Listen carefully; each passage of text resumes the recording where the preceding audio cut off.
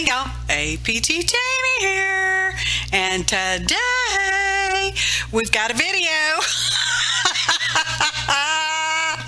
Okay, so yeah, it's a video. It's card lottery video, and we are making a background using Gelatos and a dampish baby wipe.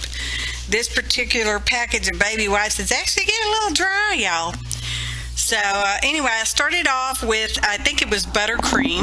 Oh, there's a list of ingredients in the description box below, in case you're curious. Sorry about the little blurrage going on, off and on, because I forgot to take the autofocus off. Forgot to take the autofocus off. It was on. So anywho, we're just smooshing around, and because I was trying to get a varied background, and in the end it didn't matter. I could have just painted the whole silly thing yellow, and it wouldn't have mattered. Why did I go with yellow? It's a bright, hot color, y'all. It's hot time. Hot time in the city, or the urban areas, or the country, depending on your location. So there we are, and that was lemon. Not sure if you can see where it's kind of buried. And this is, I think it's guava. Guava, y'all. And yeah, we've already seen the end results. I'm making tags, and I think I said it, what did I call this one? Pause, time to pause, pause to time something. I don't know. Oh my goodness. Oh my goodness. I better pause my voiceover and check my title. Hang on, y'all. Okay. It is time to pause tag. My goodness, bless my heart, y'all. So now that that's all dry, you saw he can probably maybe smearing on white gesso, just a thin coat, and because I don't know, sorry for the blurrage, focus, autofocus, turned it off. Anyway, I was hoping to get some little background texture, but in the end it doesn't show up either. So now we're in the spray box, because I got this really cool lacy stencil, y'all. It's folk art. Description box below. And we're going to use some, I think they're Dylusions spray inks, y'all. And I got some black on me. I'm like, what is that? What am I smearing around? Grease? I haven't worked on any cars today. What's going on? I don't know where it is. Where's it? It's obviously on me. So there we are, spritzing it around, and that is pomegranate. That is some rich pomegranate color there, and I'm grabbing a piece of cardstock from over there to lay on and catch all that juice off the top, y'all. You will save all that juice. Yes, you do. Oh, I got it on my finger. Oh, look, it looks like a little dragonfly. I didn't notice it at the time. I noticed it now. I was trying to fill in that little edge there, but it didn't work so well. So now we're just going to lay this on top again and smoosh it around. Look how pretty that is. Don't y'all just love that lacy stencil, y'all? Oh my. Okay, put that little spray box away. Isn't that pretty? And that's what the pomegranate looks like on white. And then we have the pomegranate on the yellow background. And it totally makes that pomegranate look like a different color. Funny how colors reflect on each other, isn't it? So anyway, now I'm going to stamp out these teacups, coffee cups. This stamp and die set is called Tea Time, but these are coffee cups, y'all. Y'all coffee drinkers know these is coffee cups. Now, I think I worked on this project for about an hour in real time, and I got the video down to, I don't know, under 20 minutes. I don't know how long it is, y'all. How long it is. Yeah, under 20 minutes. So I'm stamping them out because, you know, it's for the card lottery, so I need 6. And that one had a little bobo on it, but I end up saving 3 of those teacups because I just cut off, you know, above that one. So now we're going to color pencil them. I thought about watercoloring, and I thought, nah, don't feel like it. Color pencil. And I just go through and I color them all kind of assembly line style, and I'm like, well, don't nobody want to see me do that. Don't nobody. No. So I'm going to come on in a minute, and I'll just color one whole one, and all the rest of them get colored. Colored just like it with the colored pencils. Prismas, y'all. So there we go. My hands look suntanned, don't they? But they're not. I don't know why they look so dark. Must be my weird lighting in my studio. I tell you what. I don't know if I could get any varied light bulbs if I tried harder. Lighting issues, age-old question. What are we going to put on that one? Let's put this color on that one. And that is a pinkish color. Now this is going to be a striped cup, y'all. I'm trying to hurry up. I think I get faster in a minute. Maybe tomorrow I'll get faster. We'll see. We'll just zip, zip, zip, zip, zip. And of course, heart has to be red. Could have made it a black heart, but then it wouldn't have worked with the other coffee cups very well. I almost said tea. They're coffee cups, y'all. And, you know, I'm kind of trying to make them all girly and junk, even though guys drink coffee. Guys drink coffee. Girls drink coffee. That's not black. That is a dark green. Just saying. Maybe you'll be able to tell in the photo montage, because there will be a photo montage, but it won't come up till the endish. And I decided I'm going to do all the handles in a color, coordinating color to go with the cup, and the rim too, because what the heck? Hey, let's put a little rim around the saucer down here. I don't know, y'all. I just don't know what I'm going to do sometimes.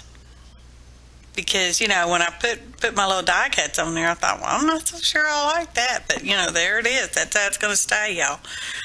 So I got 4 tags out of that one background. And as you know, I need 6. So from the pomegranate and the white cardstock, I cut 3 out of that. So I'll have 3 and 3 and then an extra one. I don't know what I want to do with that extra one. I don't know.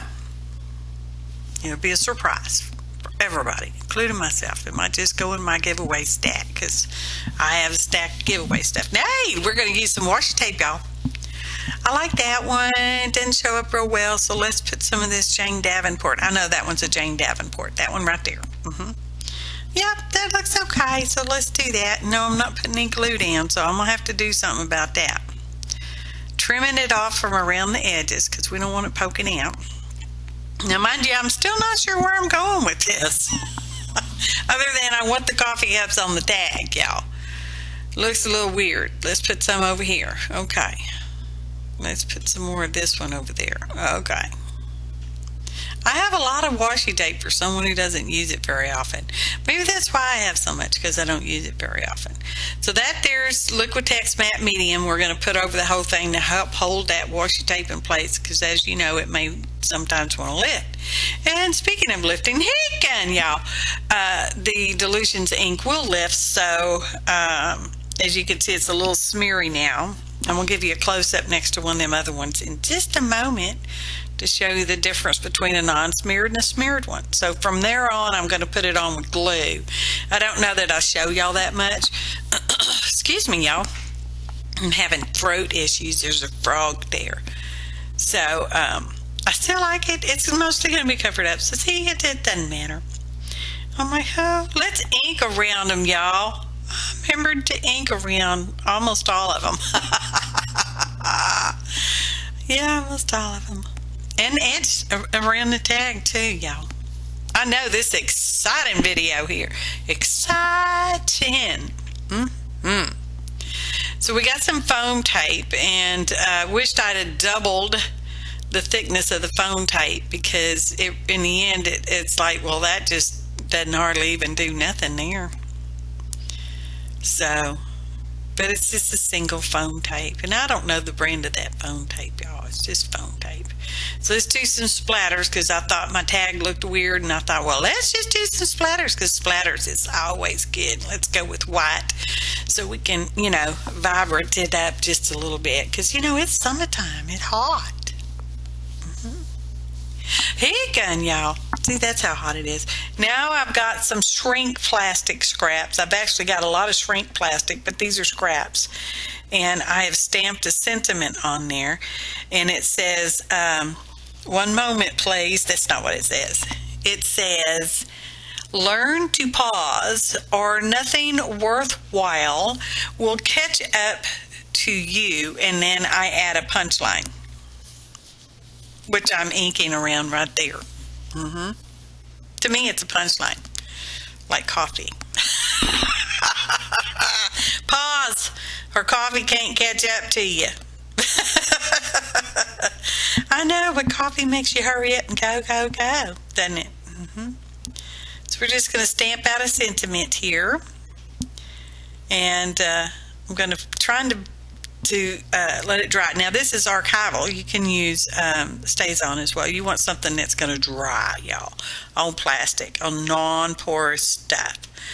So we're going to round all the little corners with our little corner rounder. They are not perfecto. Now we're going to heat it up. I don't know what happened to my other roundings, but I rounded all the corners. So now we're heat gunning it. And I know the heat gun's in the way, y'all, but that's just how it just goes sometimes.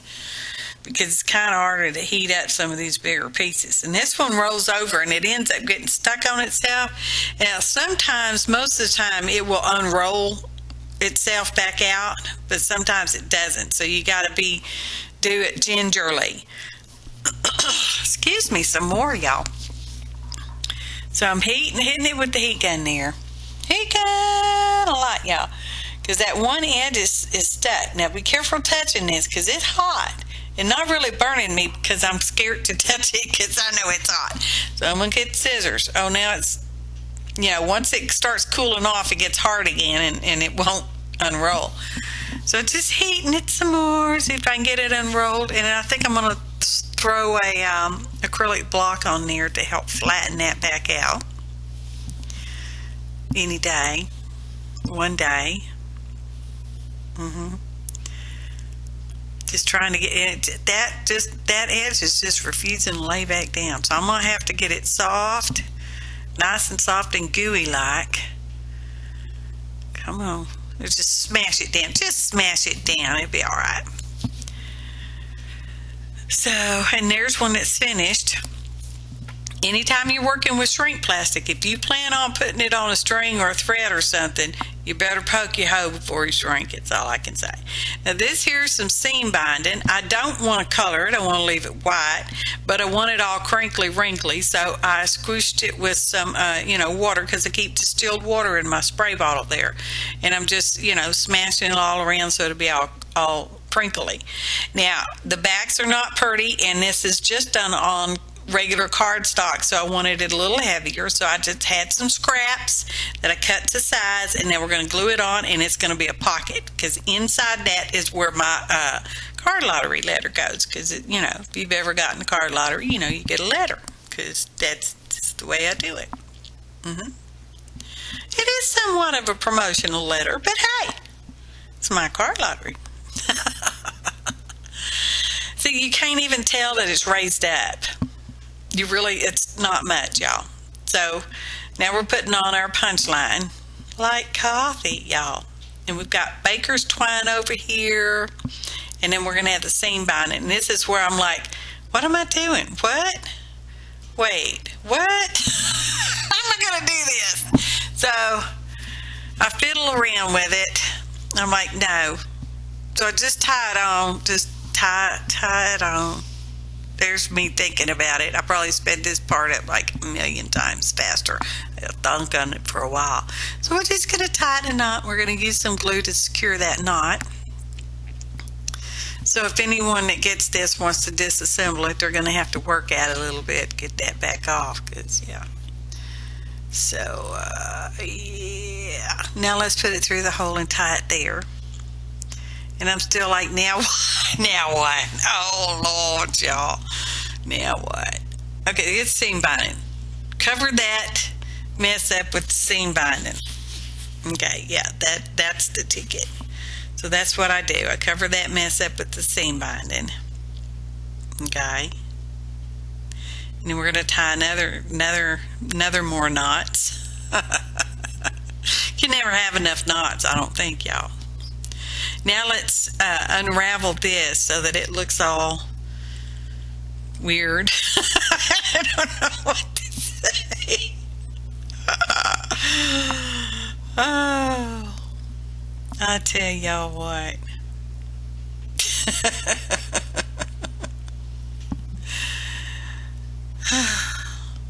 But I like them. They make me happy, obviously, right? We're going to unravel that one too. They're cute.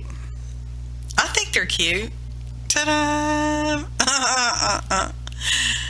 I always put some pearls on it. Flat back pearls, y'all, because it needs a little something. And I thought about diamonds.